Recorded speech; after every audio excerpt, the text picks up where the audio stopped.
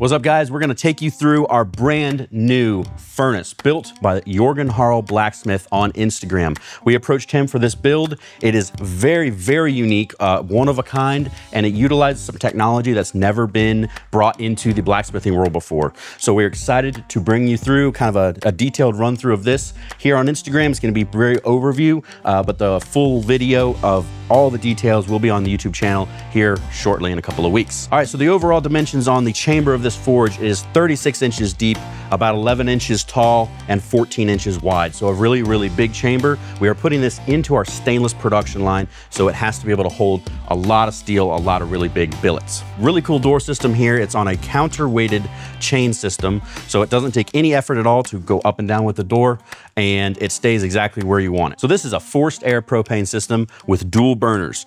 Now, there is a lot to get through detail-wise on this. We'll have that more in the YouTube video, but it is a proportional air mix system that runs based on a Amatec blower. What's really cool about this setup, and that we really needed for Baker Forge, was we needed to hold a very precise temperature very accurately. Not only does it control the air based on the PID, when it hits that upper threshold, it brings down the air and the gas in ratio based on your air mix set. So we can adjust the air mix setting here, and it does that analog style, not electronically. So it is very, very robust system, very reliable and dependable. So a quick rundown here. We've got the air coming in from the Amatec blower through the bottom here, and it comes up.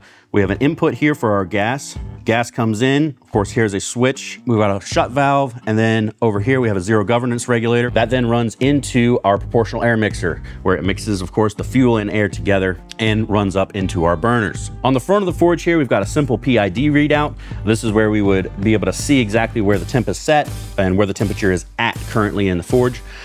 Feeding this is a Type R thermocouple, which is very important in these sort of industrial furnaces.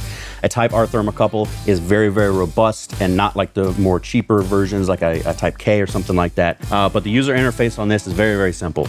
Control temperature, on-off switch. So overall, we are super, super happy with this setup. We have test run it. We've run it all the way up to 2150, and it holds temperature so accurately. It's unbelievable.